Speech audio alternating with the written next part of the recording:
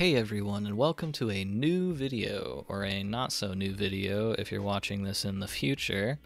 Today's topic is cellular automata, or how simple rules can produce complex and unpredictable behavior. Like most computer science concepts, cellular automata was discovered by John von Neumann while he was fantasizing about self-reproducing robots and his colleague Stanislaw Ulam studying something kind of completely unrelated in the 1950s.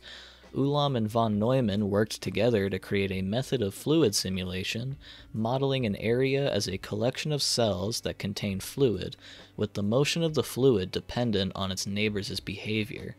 Thus was born the first cellular automata, and absolutely no one cared. It wasn't until the year 1970 when John Conway invented the very famous game of life that cellular automata as a concept broke into the mainstream and wasn't exclusive to academia. So how do they work? Let's start with the simple, one-dimensional automaton. An automaton consists of a grid of cells. Each cell exists in any number of states, but it's usually two, on or off. Each individual cell is only concerned with itself and its neighbors, and each advancement of the automaton is referred to as a generation. A new generation is created according to rules defined by the creator of the automaton, and is usually the same for every cell. To demonstrate, let's go through one generation of the one-dimensional automaton known as Rule 110.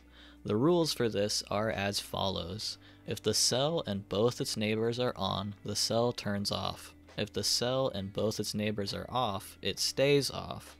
If the cell and its right side neighbor are off, but its left side neighbor is on, the cell stays off. Otherwise, the cell turns on. Let's look at one state of a 6-cell Rule 110 automaton and draw its next generation. This grid has two active cells, the third and the fifth from the left. To find the next generation, let's start with the first cell. This cell is off. Its left neighbor is the cell on the other end, which is also off, and its right neighbor is off. This means that by Rule 2, this cell will remain off. Moving on to the next cell, it and its left neighbor are off, but its right neighbor is on, therefore it turns on. The next cell is on, its left and right neighbors are off, so it turns on. The next cell is the opposite, but it still turns on. The next cell is the same as the third, so it turns on. The last cell is off, its left neighbor is on, but its right neighbor is off, so it stays off per rule number 3. We have now created the next generation of this automaton. The original generation could be referred to as Generation T, and this new one can be referred to as T plus 1. Now you might be thinking, this seems kind of stupid, but let's look at it on a much larger scale.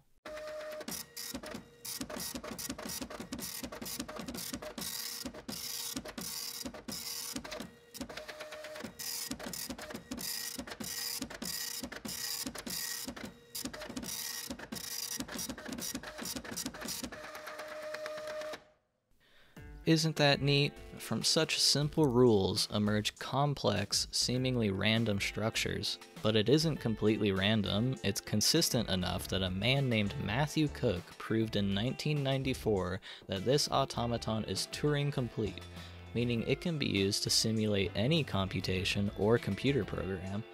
Not all cellular automata are created equal though, as most rule sets result in completely repetitive behavior or absolute chaos, with few standing above the rest like Rule 110 or Conway's Game of Life. Speaking of Conway's Game of Life, let's move into 2 dimensions. Things change a little bit when we add the new axis, and it introduces a new question. What is considered a neighbor of the cell? There are 2 types of cell neighborhoods, the Moore neighborhood and the von Neumann neighborhood. The Moore neighborhood includes diagonals, whereas the von Neumann neighborhood does not. Other than that, the concept is the same. A cell has a state, and it changes based on the behavior of its neighbors according to a set of rules. You've seen Conway's Game of Life before assuredly, so I won't show you that. Instead, I'll show you a less popular variant of it called Brian's Brain, invented by Brian Silverman. The rules for it are as follows. A cell may be in 3 states, on, dying, or off. Each cell has 8 neighbors. A cell turns on if it was off but had exactly 2 neighbors that were on. All cells that are on go into the dying state. All cells in the dying state turn off. Anyways, without further ado, let's run the simulation.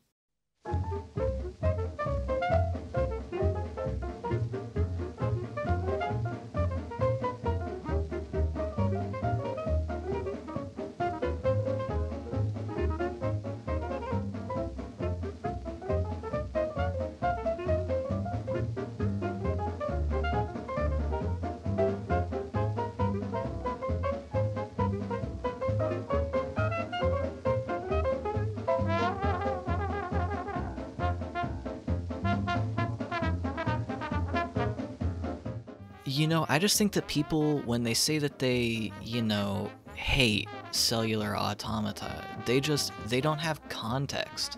They don't know where it comes from. Cellular Automata was born in a little room at Los Alamos National Laboratory just because von Neumann couldn't stop thinking about self-replicating robots. No one could understand him or talk to him. The only way they could communicate was with algorithms. I think part of the problem is that you can't hear it.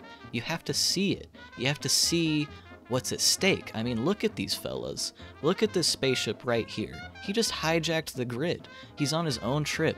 Every one of these guys is turning off, on, or dying. And now look, this other spaceship, he's got his own idea.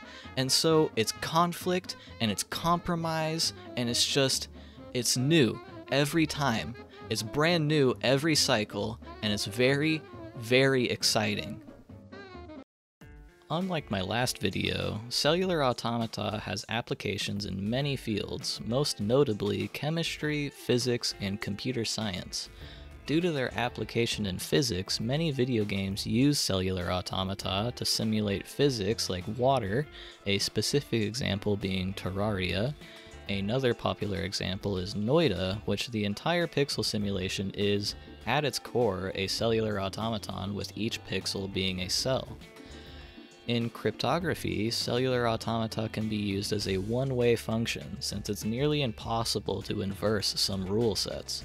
One example is this pattern in Conway's Game of Life.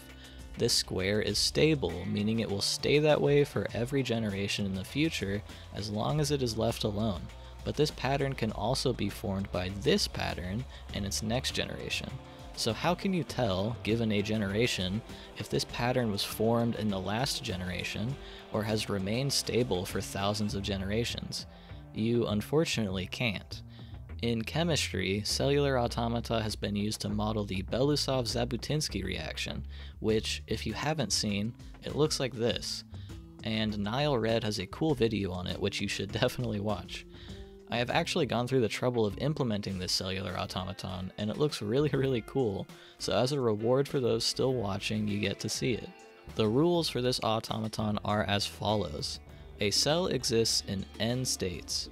This represents how infected a cell is. An example would be 100, where 0 is healthy and 100 is completely infected. If a cell is completely infected, it magically becomes healthy again. If a cell is between 0 and n, then it becomes the average of the values of its neighbors plus a constant g, where g is the rate at which the infection spreads. If a cell is healthy, it becomes a weighted average of the number of infected and ill neighbors. And that's it. I do have to give an epilepsy warning though, as it flashes a lot, so please skip ahead to the time shown if that's a concern.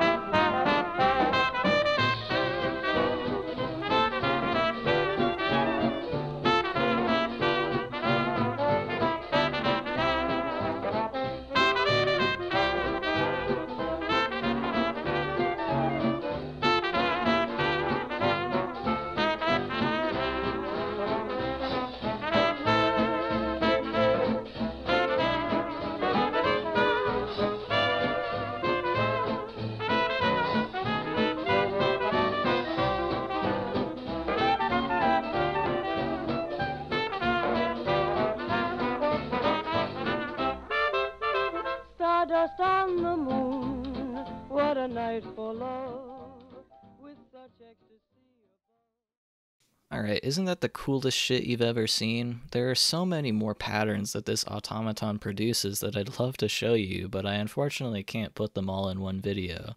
So if you'd like to play with it yourself, the Unity project code is in the description.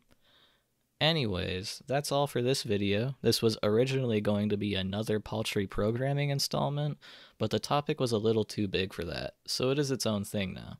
Unfortunately, my main project has been delayed 2 weeks due to hardware issues, so I put this out in the meantime. Make sure to subscribe below so you know when that video comes out, and check out my other socials for updates.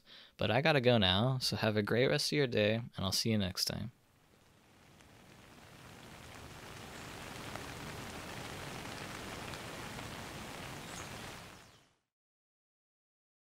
Alright. Here's one more for the fans.